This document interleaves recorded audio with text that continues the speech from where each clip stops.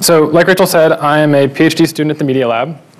And my background is primarily in sort of engineering and design. And I'm really interested in thinking about how we can design interfaces that support collective and collaborative activities of all kinds. And so tonight I'm at a phase in the program where I'm sort of getting a little bit reflective. Like I've done a couple of things, and I can see the path towards the end. And so I started thinking about like, what are the threads that pull everything together? So the plan tonight is I'm going to do a little bit of talking about some theory stuff that I really like, and I promise it won't be too scary. We'll just do a little bit of a taste. And then talk about two specific projects I've done that sort of illustrate the kinds of theory stuff that I think is really interesting and point a direction towards how you guys might use it in your own work. So I hope you'll indulge me with this. I hope it'll be interesting and not too heavy. Okay, so what I'm going to talk about, what I'm going to start with anyway, is this notion of common ground. And this comes from Herb Clark, a bunch of work he did in this area. And we'll start with this quote where he says that all collective actions are built on common ground and its accumulations. So what's interesting here, I think, is the metaphor. We've got this sort of notion that common ground is something that we accumulate as we interact with people. It sort of builds up the foundation, then we can actively build stuff on top of it. That we can build conversations, we can build agreement, and we can build sort of stuff moving forward. It's really the foundation for interactions between people. That seems like a really important thing to understand. So we'll take a quick tour through this. And I'll be pulling out of these two papers. The one on the right is a cognitive science paper that's kind of scary. I wouldn't recommend it unless you're really serious. The one on the left is super accessible, and it's really focused on bringing these sort of, this one's very interested in sort of language and mechanically how do people reach agreement on like a sentence by sentence level. Then the one on the left sort of takes some of those lessons, explains them in a much easier way, and then abstracts it to talk about different kinds of media, like instant messaging and email and chat rooms and that kind of thing. But together, I think they're a really nice pair. So if this kind of stuff that I'm talking about at the beginning seems interesting, you should definitely go take a look at those. Okay, so let's start with this idea of common ground. What does Clark mean when he says common ground? So what's tricky about common ground is that it's not simply the set of things that people all know. So if each of those circles is the set of things that like person A knows and person B knows, it's not just the intersection of those. It's the intersection of those that everybody knows that everybody else knows. It's this kind of weirdly recursive thing. So the way to think about it is, if I'm like a really big Red Sox fan, and you're a really big Red Sox fan, but I don't know that you're a really big Red Sox fan, we can't talk about the Red Sox until we've established that connection. We don't know that that's a bit of common ground that we both share. So it's really the common ground that we can have conversations about is really this tiny subset. And a lot of what we do when we talk to people is to figure out both where that overlap is and try and add things into that overlap. So yeah, so when we talk about common ground, we're really talking about the sort of chunk in the middle of everybody who's participating in some interaction, the stuff that everybody knows that everybody else knows. And we'll come back to this recursion issue as we go through this. So the core question that I think we should be concerned about tonight is, how do we add things to common ground? If common ground is this accumulation, this foundation that we build other stuff on top of, how do we get stuff in there? How do we make it so we can build out of it? So Clark suggests in this kind of convoluted way that what we have to do is establish for each utterance the mutual belief that addressees have understood what the speaker meant.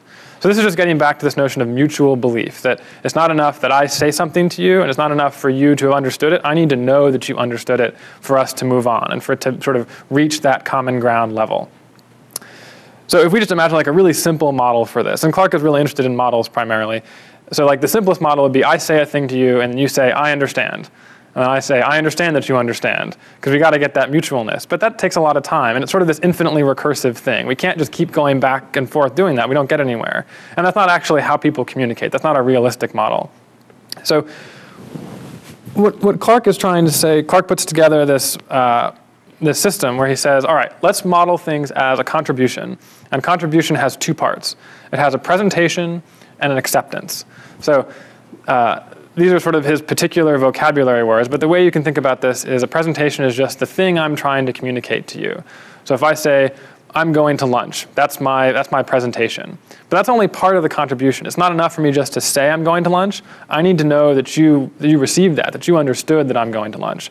So there's a second part, which is the acceptance. I need you to do something that lets me know that you understood my presentation. So what Clark's real contribution was here is to lay out the ways that things can get accepted. And this is really pretty intuitive, but what he did is just put names on stuff that you hear and do every day without really thinking about it. So he said there's 3 ways that somebody can accept a presentation.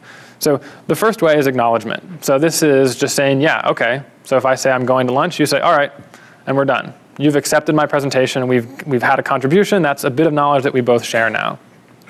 Acknowledgements can also be things like nodding. It can be ahas, yeahs. It doesn't have to be speech necessarily. It's just something that says, all right, got it. So the next one down is a relevant next turn. So basically, this is if I say I'm going to lunch, and you say something that shows you understand that I'm going to lunch. So if I say I'm going to lunch, and you say, so I say I'm going to lunch, and you say, who are you going with? You've acknowledged that I've said I'm going to lunch, and you've asked a reasonable question in response to that.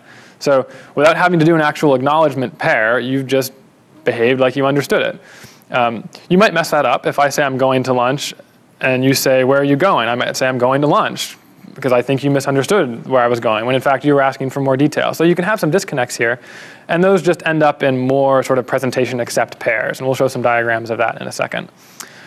So relevant next turns are just, I say something, you say something reasonable in response, we're done. We've got our present accept pair. And the last thing, the sort of weakest evidence that you understand what's going on, is that you just keep paying attention. That if I say I'm going to lunch and you just sort of stare at me, that's okay. I mean, you haven't said you didn't understand, you haven't done anything else, but you're also still there. You seem to have heard it, so in the absence of other evidence, that might be enough. So in general, we like the sort of stronger evidence, but we can deal with the weaker evidence if we have to. So Clark does this little diagramming exercise, and we'll only do 2 of these really quickly, where there's apparently this corpus. I had no idea before I read this. In the 80s, someone put together, they basically installed microphones around a building and recorded a bunch of conversations, and then anonymized them all out, and then just did this transcription. And the transcriptions have these sort of, actually this one's not so bad, but some of them have this like crazy syntax that describes sort of gaps in time between people. Maybe you guys have seen this stuff before. But these really detailed transcripts that are all about capturing the ahas and the yeahs, and it's sort of overwhelming. But anyway, so they've got this huge corpus, and so what he's trying to do is apply this to real conversations. Because he's really reacting to people who have these much more simple models of conversation that are much more about transmission, where I like send an idea to you and you don't have to acknowledge, you just agree, and then you send an idea back. He's fighting back against that, and so he's trying to say, look, when we look at this real conversation data, the system I'm proposing works. So in these systems, what he's got here is the C is contribution. So the contribution has a present, the PR, and the accept, the AC. And he's not telling you what kind of accept, but we'll go through. So the first contribution is this question: how far is it from Huddersfield to Coventry? And so A says that. B says it's about 100 miles. So that's an accept on the first present because he did a reasonable thing in response. They asked a question about distance. The person responded with a distance. OK, that's a relevant next turn. So we're done with that set. But it's also a presentation. They've presented some information back to you that you need to accept.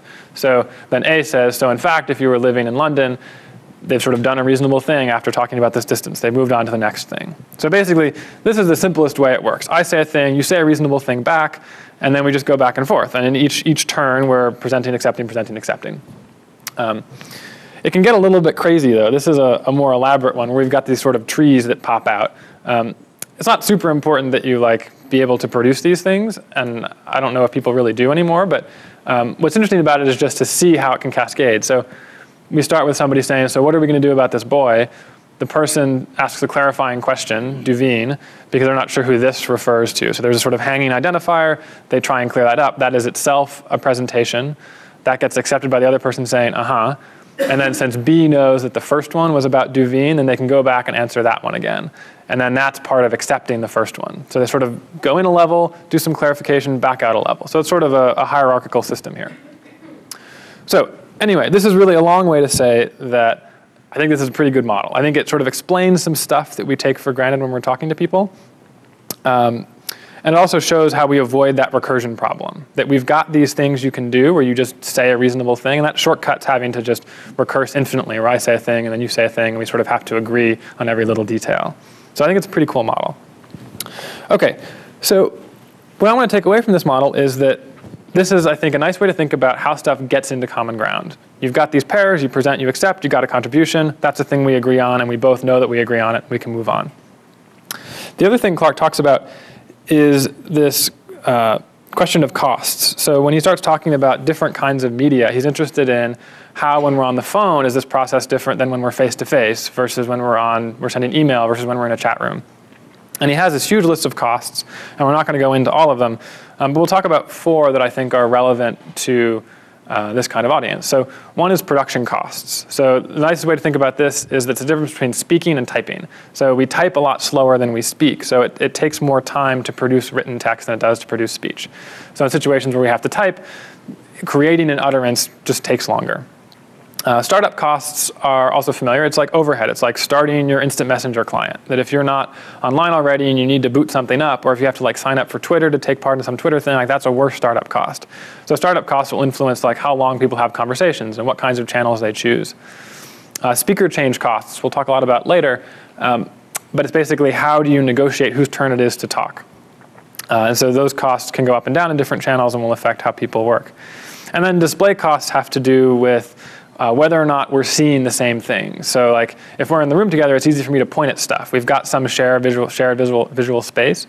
But if we're on the phone, I can't point at a thing on my desk and say, oh, can you see the thing on my desk? I have to like provide a lot of extra detail. So whether or not we have that easy display shared influences how easily I can talk about visual stuff around me.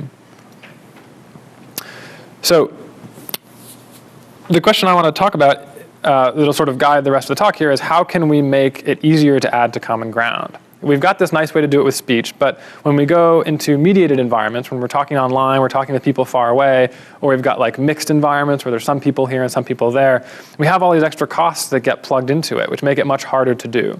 So since I'm primarily a designer, I'm really interested in what can I do as a designer? What kinds of things can I build that make this process easier and faster and more effective? So part of how I think about this is by starting with a different question, which is what's already part of common ground? What can I assume in a conversation with somebody that we share, and we know that we share, before we even say anything? Maybe that'll give us a clue as to how we can plug into this faster than just, say, have a conversation. So 2 things struck me on this point. One of the things that we share is identity information. So if I'm looking at you and you're looking at me, we both know things about each other. So we can tell sort of height and age and probably gender. We can tell information about clothing, that if we know what color we're wearing, we know something about ethnic background, color of skin. All of these things are things that I know about you and you know about me, and we both know that that's recursive. So those are things that could be the topic for discussion. The other thing is environment. So things like weather, things like where we are, things about the place we're in. Those are things that we also assume that people around us are aware of and can be part of a conversation. So in some ways, this is like, what is small talk? Like, what are the things you can say to somebody without knowing anything else about them? Well, you could talk about the clothes they're wearing. You could compliment their shoes. You could talk about the weather. You could talk about how often you come to this place. Like, those are the things that we can talk about before we talk about anything else. So that's the stuff that just starts in common ground. And so the theme here seemed to me to be that part of the way we can shortcut this process is just by adding information to the environment. That when we put stuff into the environment around us, it's a shortcut into this common ground, because I can see that you can see it, and you can see that I can see it, and so we can talk about it. It gets there without us having to necessarily have an explicit conversation about every little thing in the environment that changes. And this isn't really surprising, right? I mean, this is why we use whiteboards. We go to whiteboards, we draw things, and that becomes this shared visual environment that is part of common ground. That's part of why we do it. For the same reason, that's why we do, as designers, we do sort of post-it design exercises. We're exporting information into our environment because that's a way of making it concrete and making it shared. That when I draw a picture, it's a way for you and I to be seeing exactly the same thing. Whereas when I'm talking, I have to do this presentation and you have to accept it. It doesn't really scale up that well. When we have lots of people, it's hard to know that everybody's on the same page. But when I'm drawing a picture, it's easier to have a concrete thing to talk about. So in a lot of ways, people doing this kind of work have learned this lesson already, that pushing information into the environment is a really nice way to build this common ground more rapidly. And then perhaps most simply, we do presentations with visual aids. That part of why we have things like PowerPoint, and the reason why I have slides is because I want to be able to show you stuff. I want to be able to have diagrams and have words that you see and that I can see and that I know that you see. So I can talk about the stuff that's on slides without necessarily having to describe every detail to you. So this was really my takeaway from doing this reading. When I first read this, it really struck me that this might be a way to think about sort of doing design generally. So what I want to do at this point is switch gears. That's like the intro theory part. We're done with that. And I want to talk about 2 specific projects. I mean, to be fair, this is kind of a sort of post hoc connection between these. I didn't really sit down with these projects and say, like, I'm going to do it because I'm really interested in this conversational grounding stuff. But I think it's a really nice way to think about them. And I think it suggests an interesting direction that I hope will be compelling to you guys. So the first project I'm going to talk about is some moderately older work.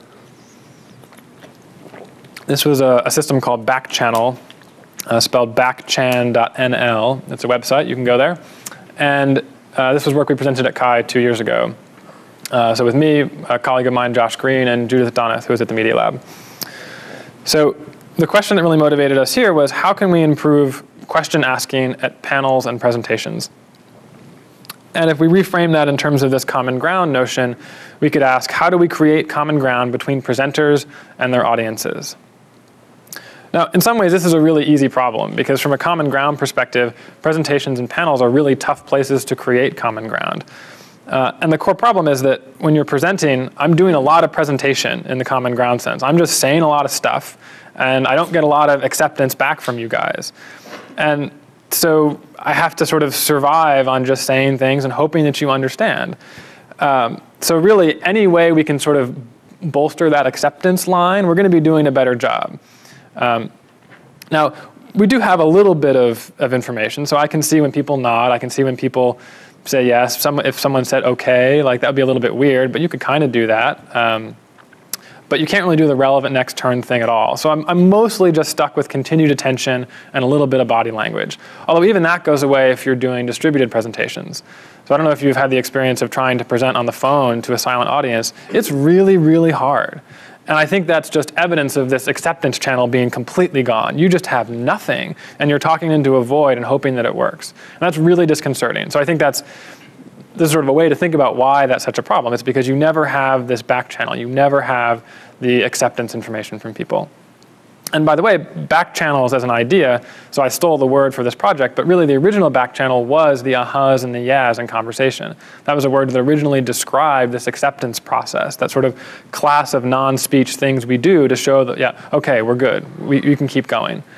And it sort of changed a lot. People talk about back channels in a lot of different ways now, but originally it was this speech-oriented term.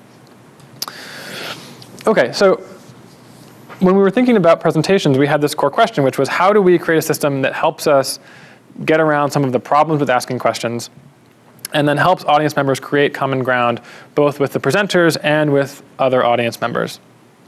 And as we started this project, this was motivated by a specific conference that a friend of mine was organizing, and they wanted a better way to run it. And so they had some experience in the past, and so they sort of laid out this problem. And they said, look, we run these really long panel sessions. They were running 3-hour panel sessions, which is kind of ridiculous.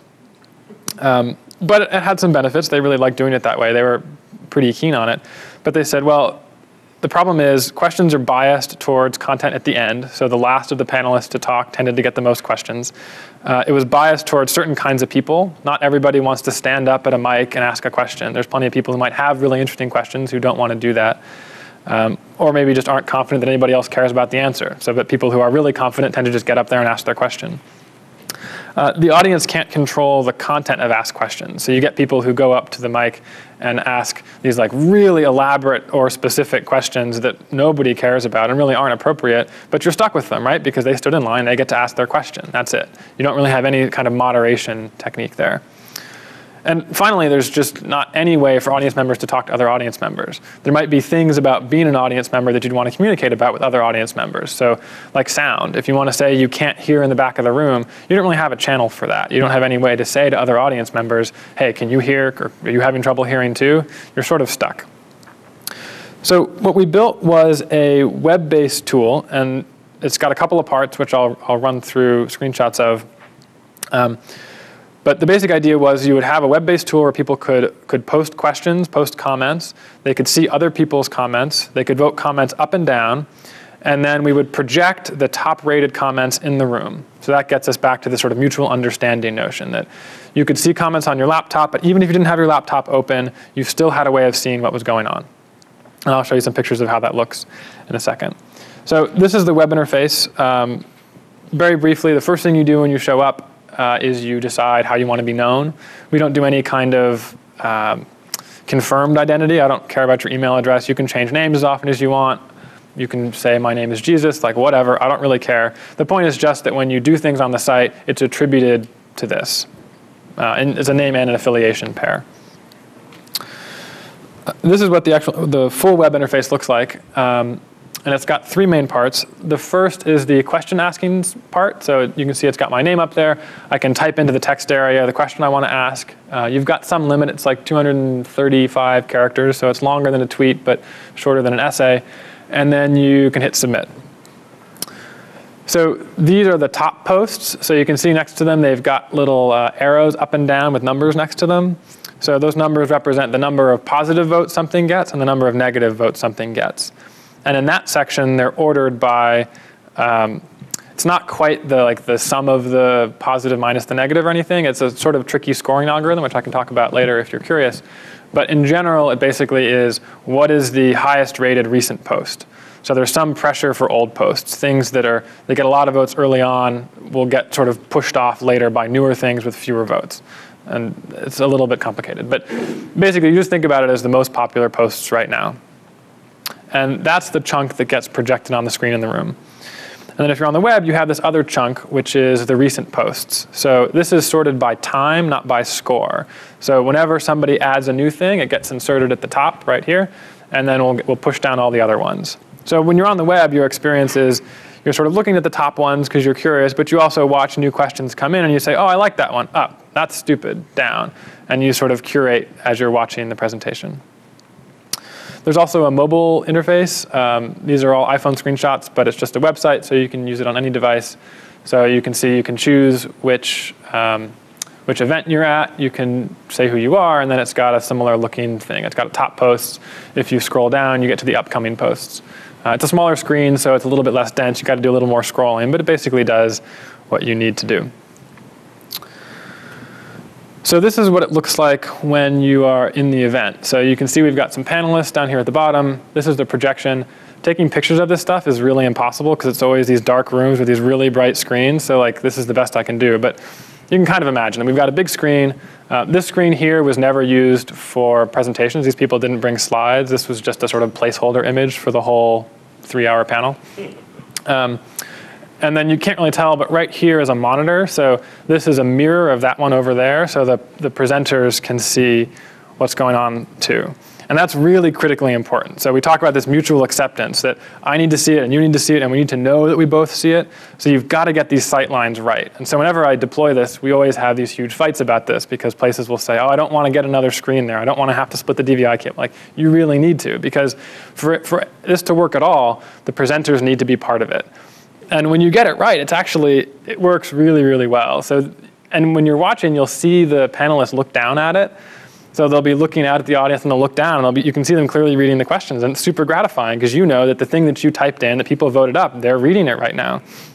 And in these 3-hour panels, what happens is, like there is a moderator, but the moderator sort of got phased out over time because the panelists would start pulling questions off. They would see a question, they'd say, oh, that's the thing I want to talk about. That's something somebody asked. I think that's interesting. I'm just going to break in and talk about that next. Or they would do some synthesis. They would pull a couple of questions together and then answer them all at once. So it was a really nice way for them to know what was happening, what was going through the audience's mind. And it was also very gratifying for the audience. And so we did have a microphone in these contexts. We didn't like cut off that channel entirely. But we sort of alternated back and forth, and then the panelists would pull mostly from this board, and it sort of turned into a pretty happy medium. So just to give you a sense of the kinds of things that people are posting, I've got them in 2 categories. There was some work by McCarthy on early back-channel stuff, and so he had this framework of calling things work, logistics, and I think the third one was play, although we don't really have many of those.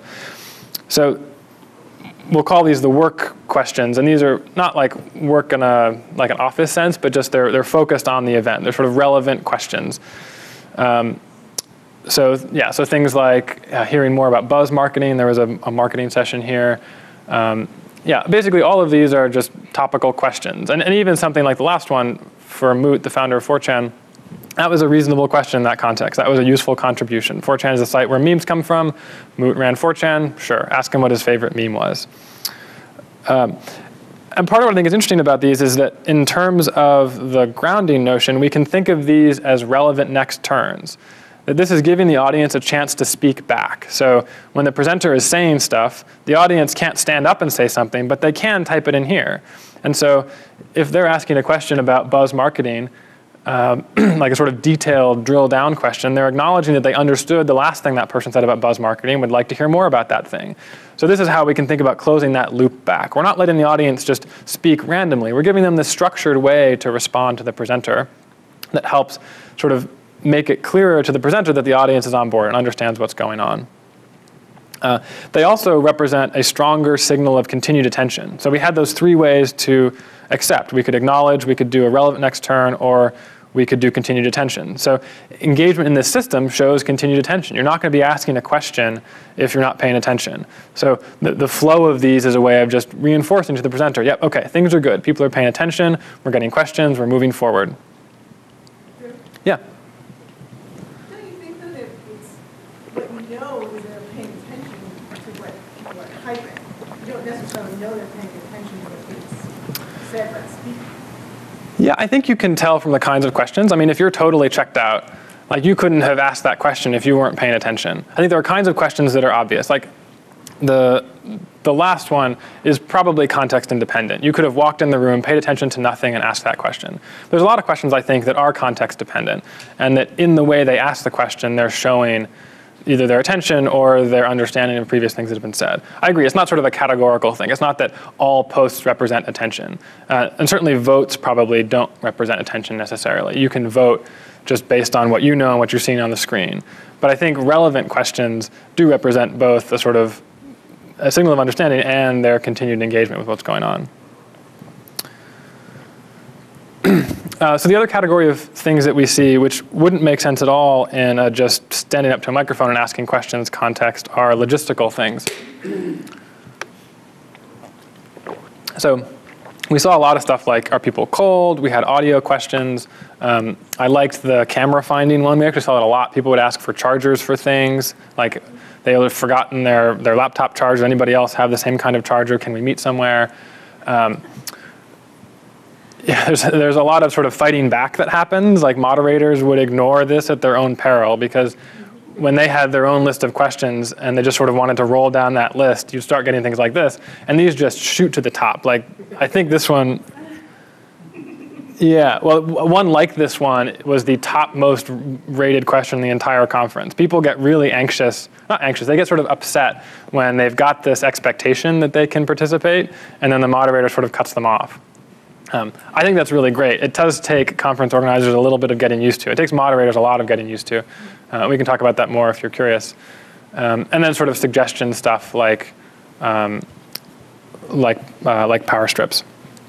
So I think the reason why these work, and these often happen at the beginning of sessions, these didn't get a lot of votes. So you'd start a new session, which sort of wipes the board clean, and then you'd see a flurry of these. You'd see 5 or 6 sort of logistical things, because it was easy to get to the top at the start of a session. But as soon as people started talking and submitting real things, these would just get pushed off instantly. So you had this like good real estate that people could take advantage of. You'd also see people advertising other back channels. So people would get on and say, we're on Skype on this chat channel, or join us on IRC at blah, blah, blah. So they would co-opt this as a way to advertise other places to interact, which I think is a really great story. Yeah? If you're up there presenting, and we're all looking at you, that's a mild back channel. Yeah, oh, for sure. We're all typing on our laptops. Don't you find that distracting, or why aren't they looking at me? So I think there's 2 ways to answer that. One is, when I'm in the room when this is happening, this is not the reason their laptop is open. If their laptop is open, it's because they're doing a million other things anyway. So I think the problem is a general one, that as a speaker, you don't automatically deserve and command everybody's sort of non-distracted attention completely. Much as we would like that to be the case, it's just not true. And we sort of have to acknowledge that. So basically, I don't think this is reason enough to distract people. People have their laptops open for other reasons. I also hope that the mobile interface helps us a little bit. So we didn't have the mobile interface when we first wrote this paper. But now you don't have to use your laptop, you can do it on your phone, and it's a little bit less distracting. I agree, it is distracting. People typing is really annoying. I'm not a huge fan of it either. But I think it's just part of the ecosystem we need to live in. But I hope the phone interface will sort of be the best of both worlds. You can do the participation, it's not loud, it doesn't get in the way, it's not this like barrier between me and you. But I think then you still get the benefit of the back channel participation. Yeah. I would just call the iPad in this case basically a laptop. I mean, it doesn't have the sound problem, but I guess I'd call it a phone in this case. I don't know. We can talk. The next project is an iPad project. We can talk a lot more about iPads. Yeah. I think people only find it destructive if they can themselves deny it wasn't She said that people only find it distracting if they themselves can only do one thing at a time. I think there's different kinds of distracting. I think the audio channel can just be loud. And I don't think that's really distracting necessarily. It just sort of decreases the audio contrast in the room, and that can be a problem. But yeah, I don't know that. Right. Right. No, so she's saying that just because she has her laptop open doesn't mean she couldn't verbatim repeat everything I've said in the last 5 minutes. I think that's more relevant to the question of how do presenters manage the back channel while they're speaking. That's the thing that a lot of presenters would say. I'd go up and talk to them before they started and say, we're going to have this system up. People are going to be asking questions. Here's where you can look. Here's how things get here. Here's ways you might deal with this. And a lot of people say, oh, God, I just don't want to deal. It's just too much work. Presenting is too cognitively heavy a load to manage this. I think that's more where this gets in, that you do need to be able to multitask as a presenter to manage this.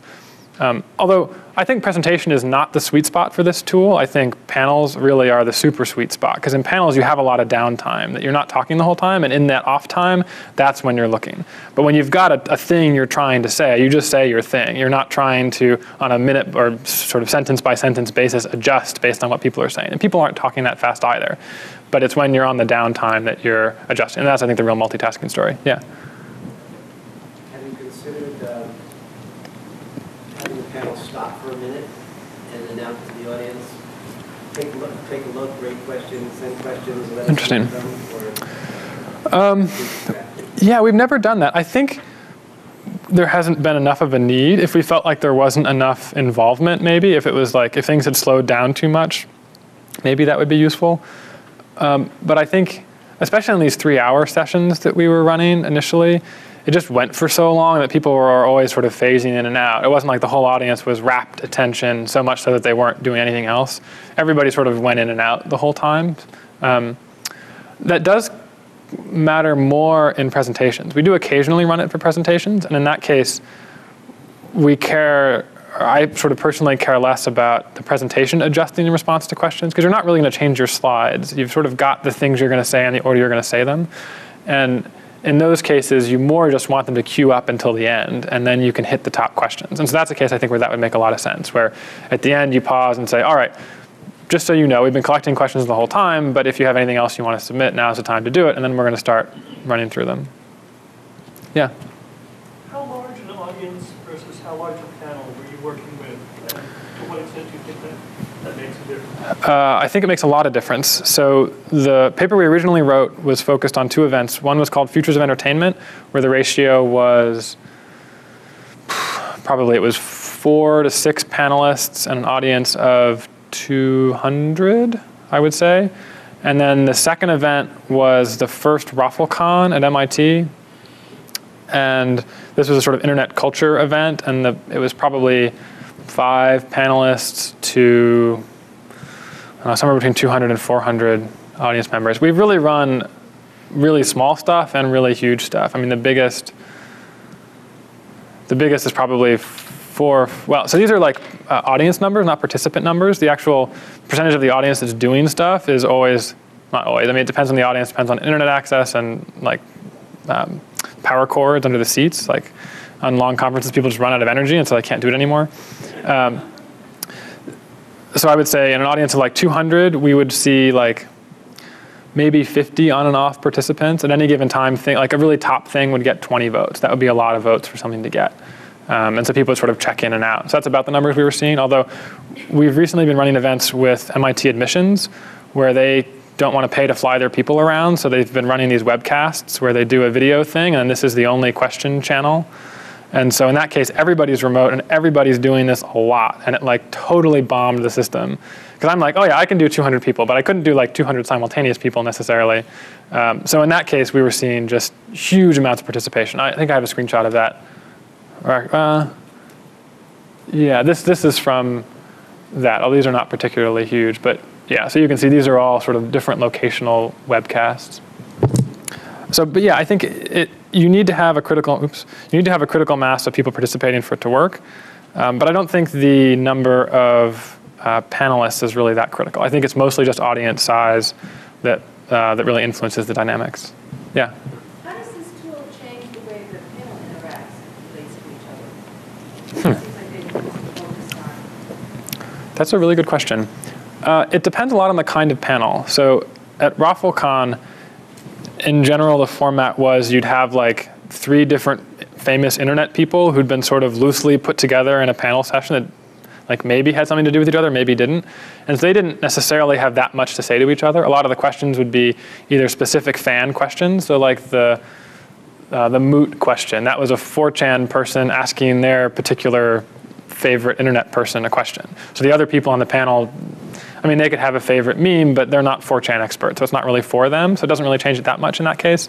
In the Futures of Entertainment panel, partially because it was so long, you just got a lot of discussion going. It actually influenced it a lot. You saw a lot more back and forth, and you'd see panelists pull a question and say like, I think this is really interesting. I want panelist X to answer this. Or I think this about this. Panelist X, what do you think? I know you have a different perspective. I think it had to do partially with the panelists knowing each other and partially with the duration. So I don't really think it has much to do with the tool specifically. I think it's just a general sort of panel dynamic thing. Yeah? Would it make sense to do something like this over TV or something? Yeah. And actually people have. So it's not in this slide deck, but The Hills, the MTV show, they had a game called Back Channel. It was designed by Area Code, who some of you might have heard of. And the game was basically, well, actually, so 2 things. So the Area Code game, your goal was to like say witty things and get other people to vote on your witty things. So like someone would walk into a room and say something nasty and someone would type, oh, snap. And like that would get a bunch of votes. And there was a weird scoring mechanism where you got points for saying a witty thing or for voting for a witty thing before other people voted for the witty thing. It was very weird. The other thing is current TV does something like this. And we actually I talked with them a bunch about this because they have their TV channel. It's sort of crowdsourced TV out of San Francisco. And they do live events sometimes where they do things like this. And what they had was a Twitter thing where they had a curated Twitter stream. I think it was for the inauguration or the debates. No, it was the debates. It was for the last presidential cycle, the debates. They had a certain hashtag that was their TV channel hashtag. People could post things, and they had people whose job it was that night to just cherry pick stuff. And so they said, like, that was really fun. We want to do more of this. We like this voting thing. I mean, it ends up being the technology doesn't really fit, but the idea, I think, totally works. There's also a company in Scotland who wants to use it for they have like webcast things, like sort of training marketing things that they want people to be able to ask questions during. And so then it's like a TV thing. It's not that it's going to be on the TV necessarily, just that they're going to run this in the background and then feed the questions to their panelists. So it's like a route into the TV studio. Yeah. Have you ever seen a situation where, I know the first time I became aware of back channels was, I can't remember the name of this conference, it was some kind of conference where there was a panel discussion and there was a revolt in the audience. And it was via Twitter. Yeah, this is the interview of Zuckerberg, I think. You guys probably know better than me. Yeah, there's been a couple things like that. Yeah. We'll get back. There's a Twitter slide later. We'll talk a little bit more about that. It's a super interesting issue, and I have what I think is an explanation, but let's move on, and we'll get there in a second. Okay, so we did that. The other thing that's interesting about voting, so you can imagine a system like this that works basically the same way but just doesn't vote. You'd have trouble with the top things, but maybe you could figure out some way to do it. But I think voting is really important because voting gives the community a way to develop norms. So it's different between events, which is also valuable. Different events can have different kinds of norms. But in general, the snarky comments just got zeroed out. And the really productive things went up. So this is basically just a really simple way to say, like, voting kind of works. I mean, it depends on your audience. You can have audiences that like snarky things. But in that case, they deserve snarky things. That's fine. And RaffleCon was that audience. I mean, there was a panel where somebody very meticulously posted all the lyrics to Never Gonna Give You Up, and then voted them up and down so that they were in order in the top list. Like they would change accounts, because you can't vote more than once on one account, but you can change accounts as much as you want. So it was this like cadre of people in the back of the room cycling identities. And I could sit there in the database and see people like 1, 2, 1, 2, 3, 1, 1, 1, 1, just like changing names constantly to sort of move it up and down. And then when it like all was there, everybody cheered and like, okay, fine. That's what you want to do. That's what you can do. I mean, the problem at that point was I wasn't sure if I should like, there's a mechanic for marking things as answered so that questions that get answered don't stick there. And I was like, is that answered or not? I don't know. So I just left it there, which sort of clogged the system up because they all had like 100 votes because they were like constantly shifting the balance. But yeah, it was tough. Yeah, this is another sort of classic 4chan thing, the mudkips joke, which just doesn't play well. I mean, the audience wasn't enough of those people for that to work, so it gets voted down. Okay, so back to this picture of the space again. So the other thing I want to say about the projection I think is important is that it needs to not be distracting. And when I say distracting, I mean, one, it shouldn't draw too much attention to itself, and two, that it needs to be easy to read. And so it can't change too quickly. Because if it changes too quickly, then we start to break that mutual understanding bounds. Because if I look away and I'm not looking at it for 60 seconds, and I look back and it's totally different, then I've missed stuff. And so all of a sudden we've violated that notion that we all see the same things. So one of the things we were really careful with in this, and that I think is really easy to mess up about this common ground story, is if things are moving too fast, you can't really create common ground anymore because not everybody's paying attention to it. And again, the sight lines are really critical. It needs to be seen by all participants and by all panelists. And that's, I think, one of the really hard things to do about these interfaces as sort of a general thing. How often did you update it? So it would update, I think, every 30 seconds. But the way the scoring mechanism worked, it was just super low frequency. Like it low passed everything. And so things just didn't change that often in the underlying model. Yeah? So I've been waiting, I guess, for several slides. Is that your classification of the kinds of interactions that took place, work and logistics? Or is there more to it than that? So I didn't do that. That was from somebody else. But that was just sort of bins I put things in as a way of thinking about them. What I'm thinking about is part of common ground, especially if it's on a level, if this is sort of hierarchical common ground, in the instances you're describing, but leveled common ground also has to do with the negotiation of meaning. And especially in a third space theory context, negotiation of meaning is one of the most important things that happens. And then once you've negotiated the meaning, then you can begin to do the rest of the work. So I'm wondering, that feels absent to me from what you're talking about. And I thought I'd say it feels absent. No, I think that's a really good point. So I agree, I'm stretching it here. I mean, I think when you say it's a hierarchical common ground, I think that's a really good point. This is not strictly a conversation, and I'm sort of trying to apply conversational tools to a non-conversational situation. And I think you'll see something that looks more like the negotiation you expect in the next project. I'll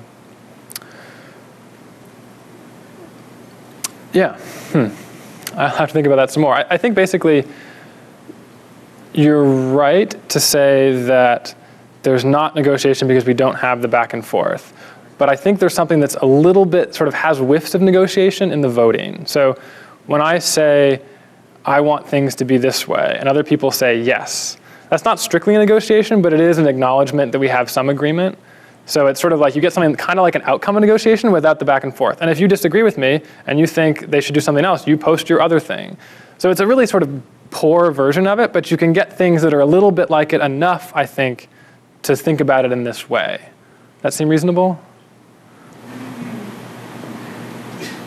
let's talk later about Okay. the hierarchical nature. I'm Okay. not sure this is common ground. Okay. I think this may be something very different. Okay. It's your talk, so I'm going to stop. Okay. Well, we can talk later, and maybe you can give another talk about how there's other ways to do it.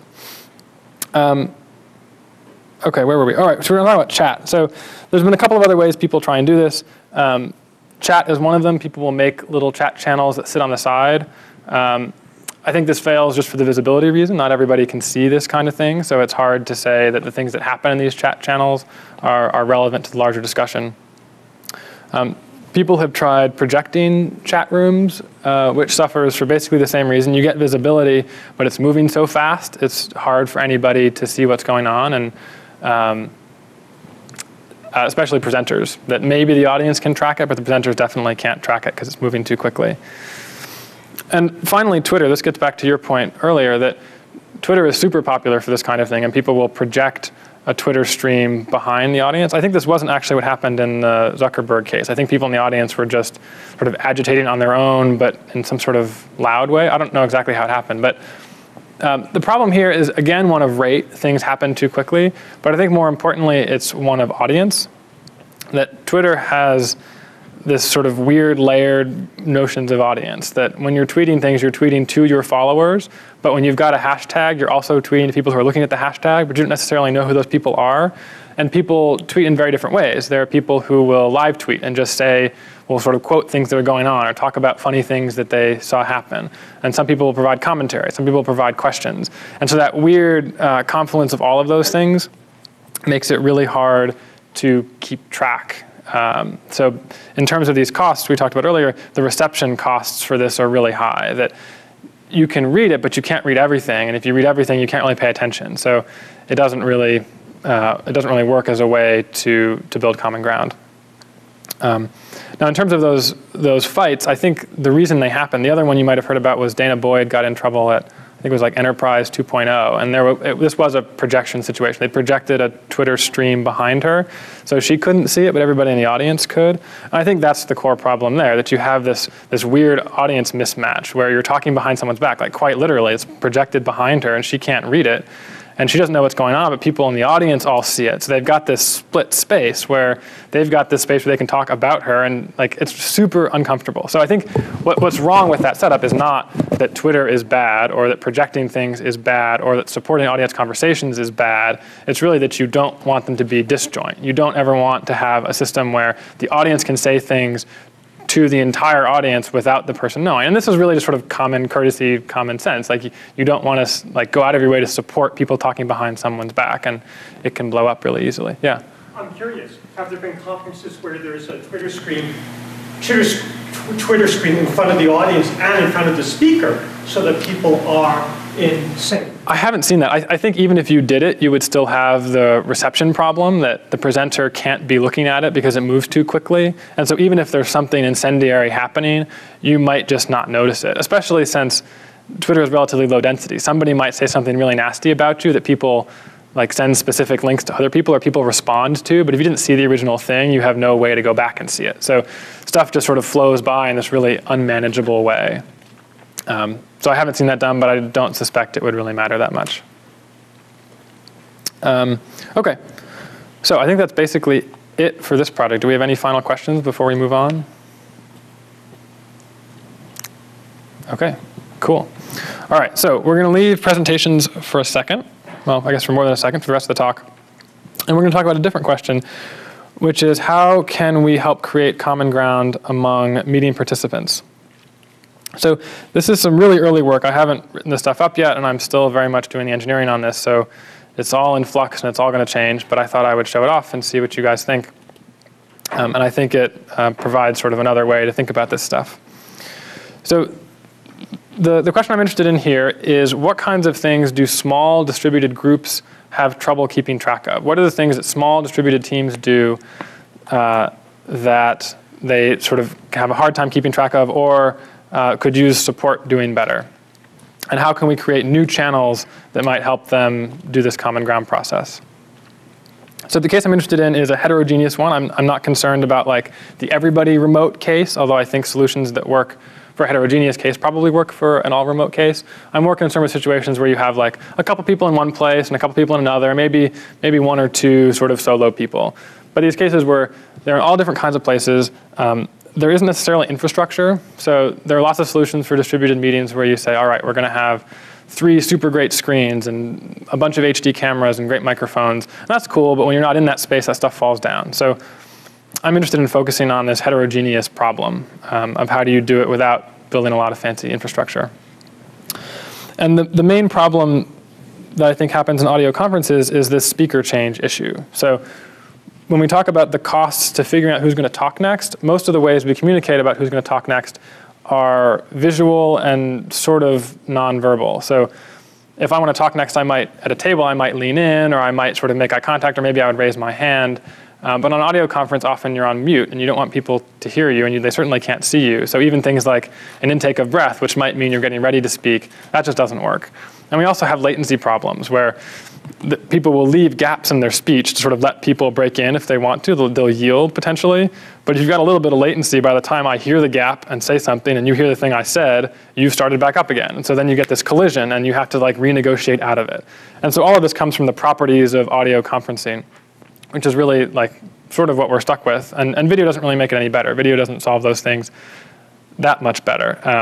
It helps a little bit on the telling who wants to talk case, but it doesn't like totally solve the problem.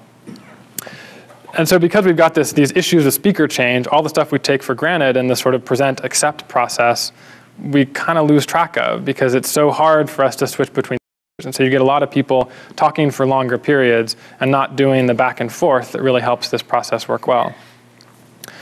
So the plan I'm going to describe is that we put iPads in every room. We don't have one for every person, but we have one in each location, or as many in each location as we need that everybody can see it. And the notion is that we'll use the screen as a way to sort of visualize the accumulation of understanding about what's going on in the meeting. So we'll be able to put things on that screen that everybody can see and then say, all right, that's stuff that we all agree on, without necessarily having to do the back and forth with everybody on the call, which takes a long time because we've got these speaker change costs.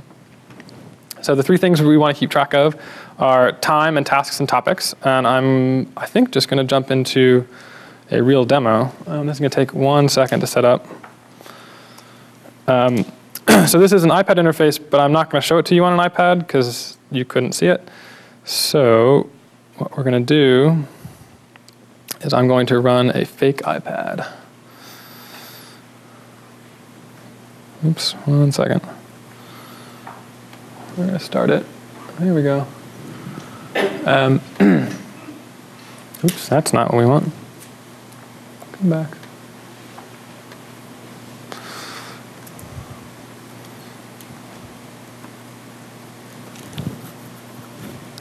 There we go.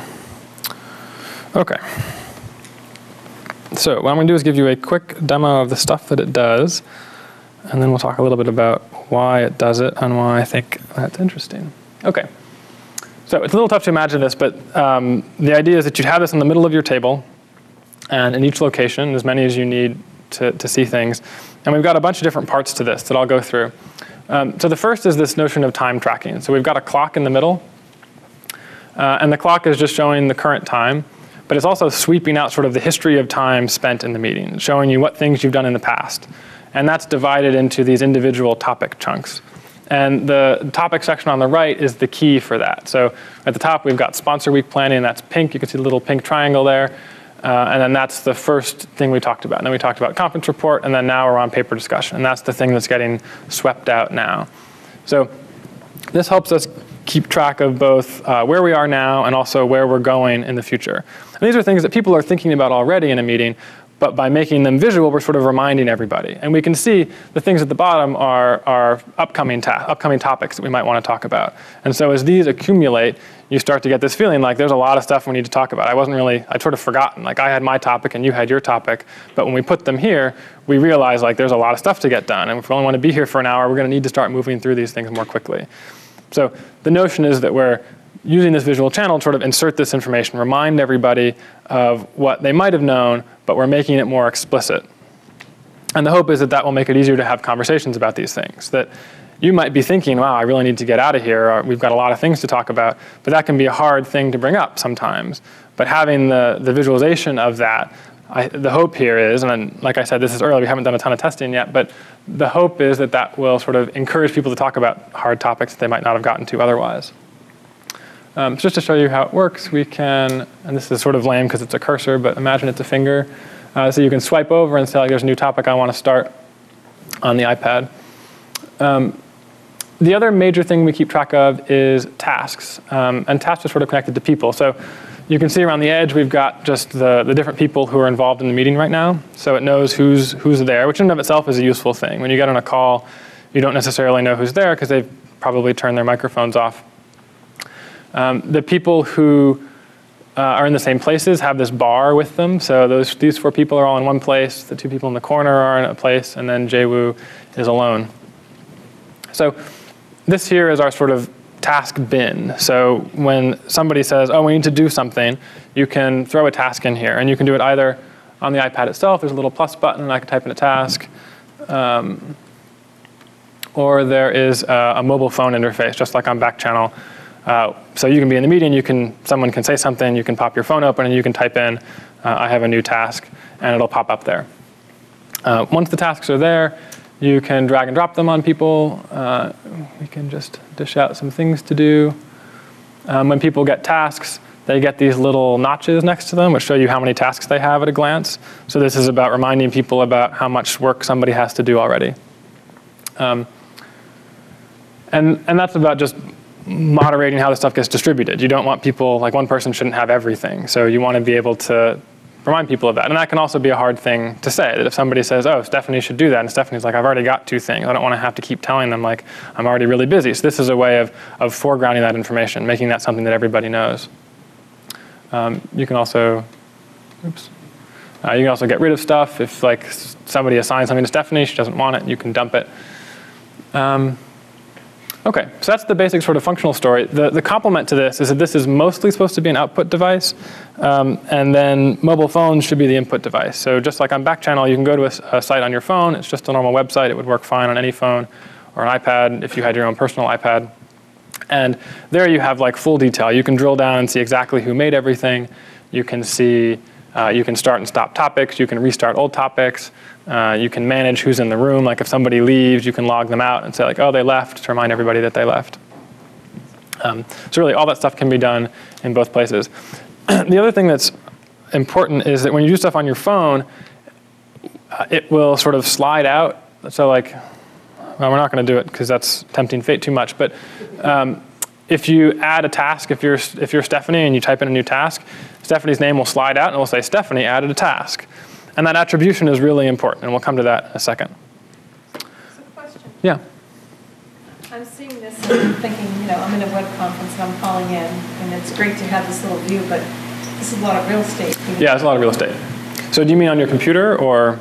Yeah, like if I'm sitting in a meeting or even calling in a meeting, I'm usually in the process of viewing shared design slides, then you have all this, So there's 2 things about that. One is that this is supposed to be on the iPad, so it's a separate screen, so we don't want to take up like an actual projection screen in a room, or even if you're alone at home. If you're working from home and you've got your desktop, you can have the iPad next to you, and you can sort of go back and forth between those channels. I think probably it's less good if you're literally at the computer. I think there's probably not a lot of sort of desk real estate there. I don't know what to do about that. Well, the pop-up thing I like on the edge, because if you are the moderator and you've done the task, and then it pops out, then at least if I'm looking at my screen for design, I see I got a task assigned to me. So yeah, I think that's a slightly different problem. I think you could imagine a version of this that was a sort of overlay on a WebEx style thing. Like if you were at your computer for sure, and you wanted this to work in that context, you'd probably use the edges. You'd use more sliding notifications. The other thing to say about this is that I've been thinking lately that probably what you want is a much less busy version. This is like the more active thing. This is if you want to actually sort of grab a hold of it and do things in the meeting. There's probably another version of this that basically just does notifications. Sits in the middle of the table. It's super big. When someone does something, it says, Drew suggested a new task. Drew suggested a new topic. Drew changed the topic. And that's just super large. Really, it draws the attention. So even if you're not looking at it, it's going to sort of grab you a little bit.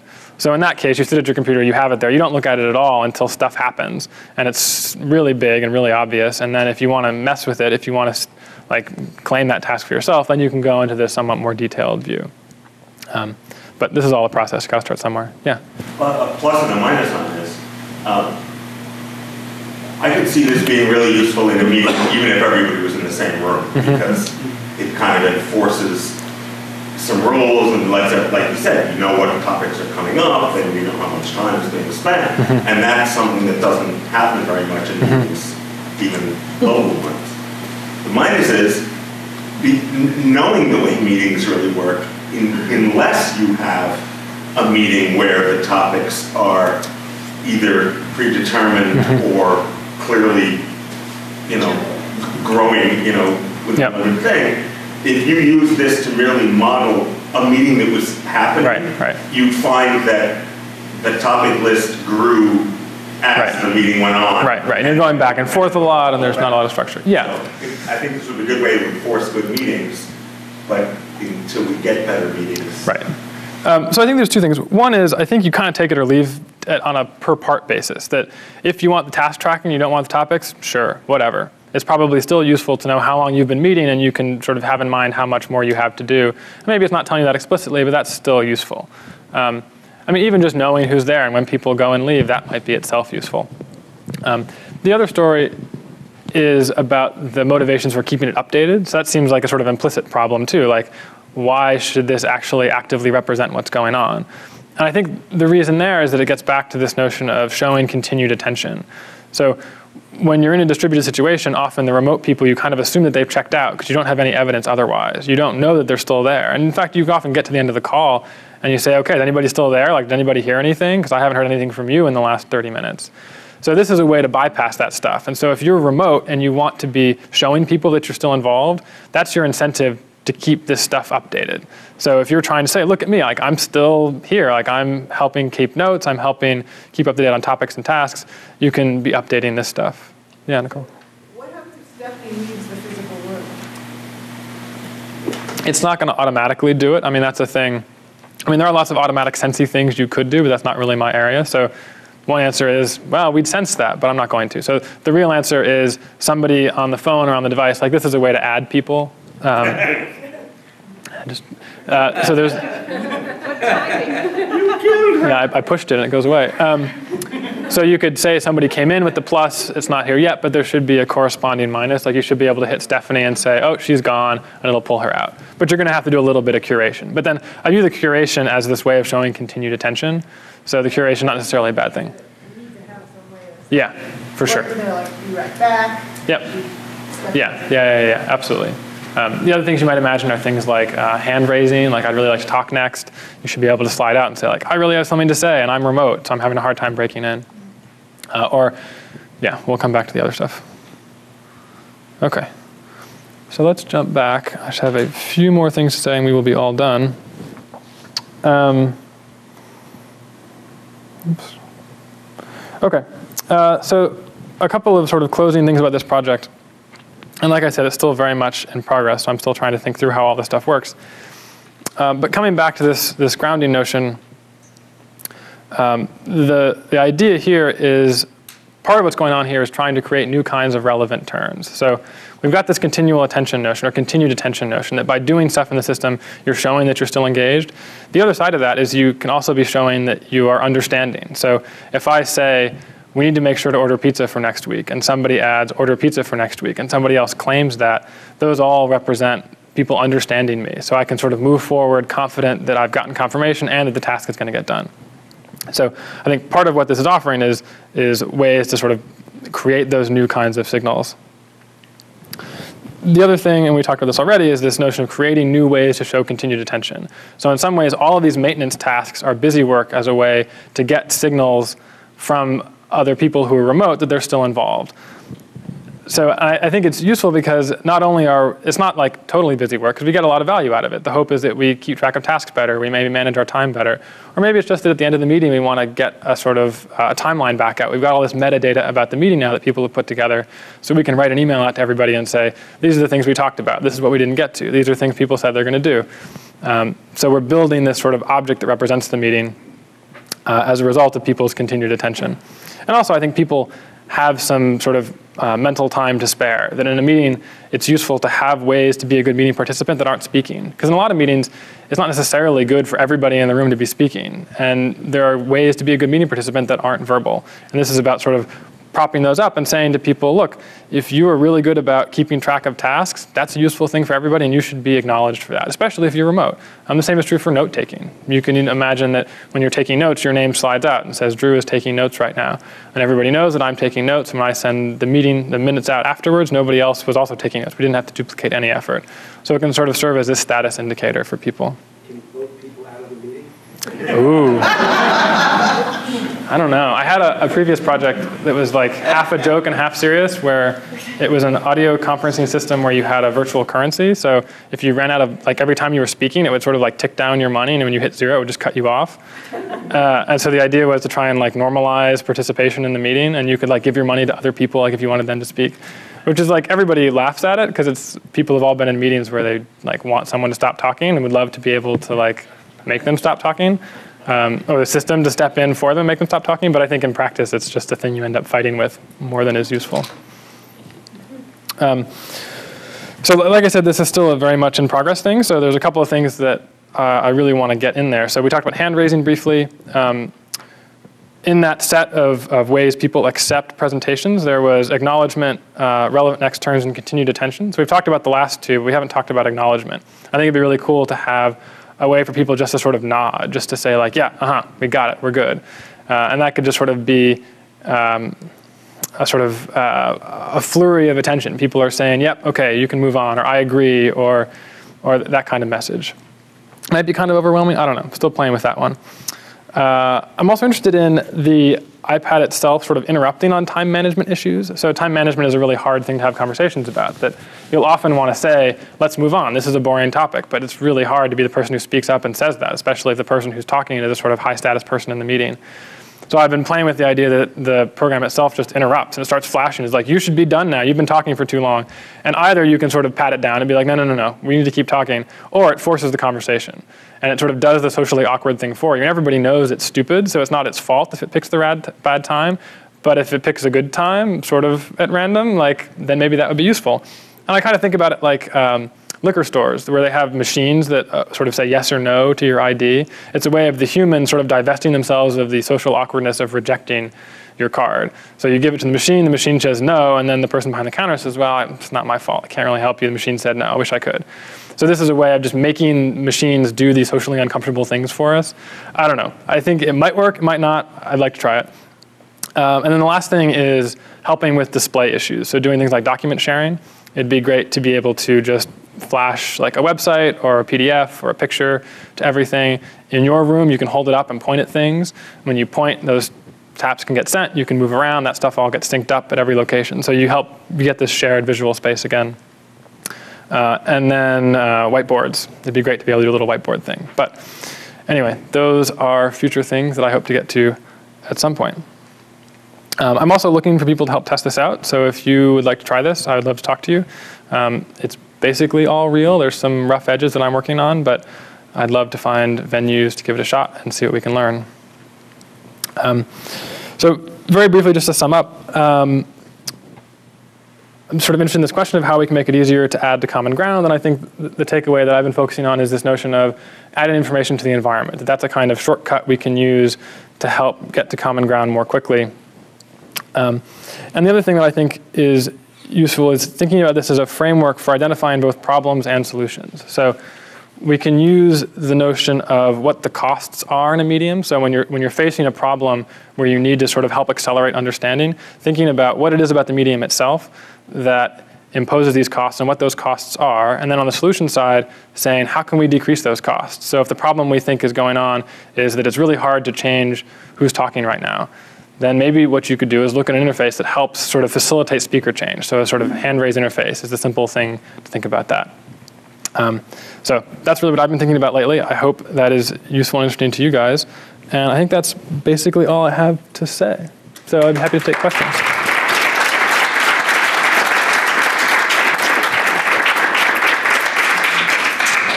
Yeah. I know there's a big literature on CSCW, which I don't really know, but I assume people have looked at all the different types of meetings. That you would think. I can't find that. Well, so there's a little bit. The vast majority is sort of popular press stuff. It's like how to run a good meeting. And so there's a little bit in that space. I ask everybody I talk to about this stuff whether they have seen like a really good taxonomy of meetings paper. And every so often I get whiffs of it, but then they don't email me back with the actual thing. So if anybody here has seen that thing, Michael, do you have a? Well, one place to look, and this makes me very, very old-fashioned, is total quality management, which was very much about establishing common ground about how a meeting is done, what the tasks would be. So in a corporate culture in which people talked about total quality management, TQM, if you said a fishbone diagram, that was then common language for a certain way of analyzing a problem. Interesting. And so there might be something there for categories. Okay. I'm not sure. Certainly there was the notion of PAL, purpose, agenda, and limit, which were ways of specifying a meeting, and the limit was usually in terms of time. So if the limit was 30 minutes, and then went to minute 31, you could go. And that was one of the standard, that was rude, but it wasn't rude within that context. This is a little bit about what I was saying before. Negotiating what the meaning of things is. Or meanings are, for that matter. So anyway, it's a place to look. Yeah, I think that's negotiating about what the meeting itself is, not the sort of necessarily, that's like limiting the taxonomy. It's saying like, there is a kind of meeting we can have, we'll call that kind of meeting X. I think the question of like, what is the full space of what X can be, I think is really tough. And I would love to see more work on that. Maybe it's something for you. Yeah, it's not really my thing. I mean, like I said, I'm more sort of a designer engineer type. You can imagine some of what you've done being great for some. Right, and terrible for others. Yeah, like working meetings, for instance, are clearly a terrible place for this. If you're trying to produce a document, this is just not a thing that's relevant to you. If you're trying to do design work in a room and like crank something out, this is not for you. Totally agree with that. But yeah, I think it is a super interesting design space. You could imagine tools that are focused on these different places that would be better for them. Although some stuff I think is just hard. Design meetings in general, I think distributed design meetings are just a really hard problem. It's cool to see how, like in a movie, in a Scrum type meeting, something like this would work. Yeah, when you add structure, this stuff gets really easy. There's actually a bunch of literature on decision support systems where they'll sort of concoct these really elaborate and really top-down meeting models. And if everybody buys into this, it works great. But you've got to get a lot of structure. Like I bet for a TQM meeting, you could build a very specific tool that was really good about managing those limits. That would be really valuable. I've been focusing more on the general case, but I think, yeah, there's a wealth of very specific work you could do if you can get everybody to agree on the same page. Yeah, Michael. So I'm finding this really interesting, as you can tell, since I see you down repeat a lot. And I'm thinking that I'm really intrigued by your second case and the notion of extending that into other kinds of common ground. I'm thinking of, say, if Casey and I were using American Sign Language, we might talk about you by saying D-R-E-W is here. And then after that we have a pronoun, brew. So I'm thinking, are there ways, you have a graphical environment which people are going to pay attention to. Could you have placeholders or common reference point, anything like that that you're thinking about? Yeah, I love the sign language example, all those spatial references. And there's been like body-based ones I've seen where people use different parts of their body to reference or like store different information. I think that stuff is super fascinating.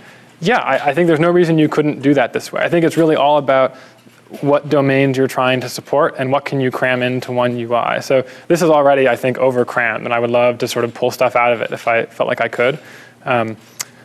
But yeah, as the design strategy, I think there's a lot of rich stuff you could do if you just have the right place to do it. Thank you. Yeah. It struck me earlier in your presentation that you were focusing on the back channel because you initially started with a species of meeting that is extremely impoverished on the scale for back channels, that it grew out of the academic classroom presentation where there's deliberately no back channel.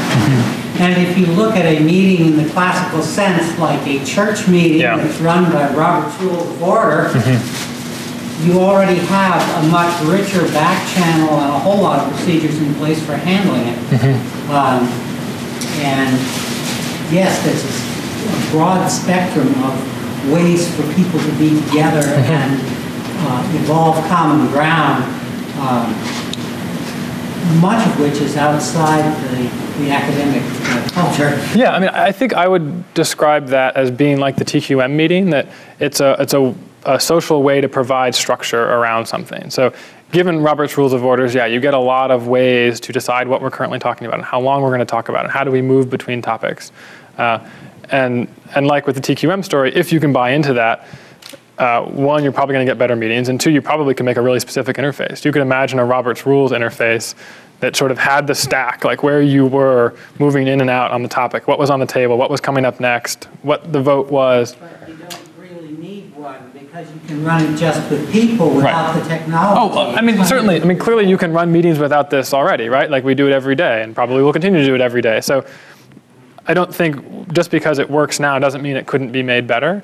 And so I think even a Robert's Rules of Order system, in fact, I think you could build a better interface given that structure. I think that's the argument I'm making here, is that given meeting structure, you can do a better job than this. And the purpose here is to try and assume as little structure as possible and see what we can do with that. But that in general, more structure means, I think, more focused interfaces, which are probably a better experience. But structure is just hard to get to.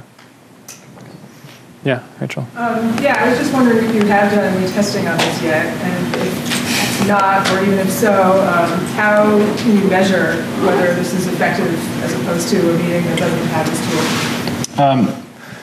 So nothing yet. Part of the problem with testing is I don't think I can do a good job if I just bring some college students into a room or bring college students into 2 rooms and say go. Like I just don't think you can fake it that way, which presents me with a really big problem, which is like, so how do you fake it then? And I think the best, or well, the way I'm going with now is try and find people who hold meetings that I can deploy it in. So talking to corporate sponsors basically. So the Media Lab has got lots of corporate sponsors, and so I basically meet these people and call them up and say, we'd love to test it. And so then I run around and demo it and try and get people excited about it. And then hopefully in the next month or so, we'll have people say, all right, yes, let's get you in. We've got clients lined up. They've got meetings they use our systems for already. So Cisco is one of the companies I work with. They've got this whole body of clients, so I want to go to them. So the question of how it works is a separate one. So this is sort of a methodological thing. So there's not going to be it is good or it is bad. Testing it is not going to be, I can probably tell you up front, using this is not going to be better than not using it the first couple of times you use it. And probably even the 10th time you use it, because it's prototype software. I mean, it's like me and some Europs who've cranked this stuff out. So there's going to be some rough edges always. So it's not, I mean, metrics like how long do you spend in meetings probably aren't going to be useful. So I think what I would be focusing on is really trying to understand more of the relationship between what having it there does to what goes on. So my ideal setup would be if I can observe meetings before using this and meetings while using this, and sort of a combination of the observation and the data that gets collected in the system, plus talking to people before and after about sort of how they respond to it, how they think about meetings differently when this is there. Because that really gets at the core question, which is how does having this display change people's decision making in meetings? How does it change the meeting process? And that's the thing I think we can get at doing even just a couple of deployments. It doesn't have to be, this isn't a thing I think needs to go super scale to get anywhere.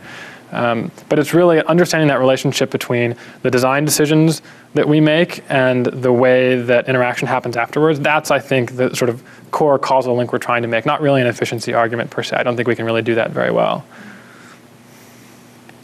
Did you just have a question still? Okay. Well, I don't want to get between us and dessert. Is there anything? All right. Thank you.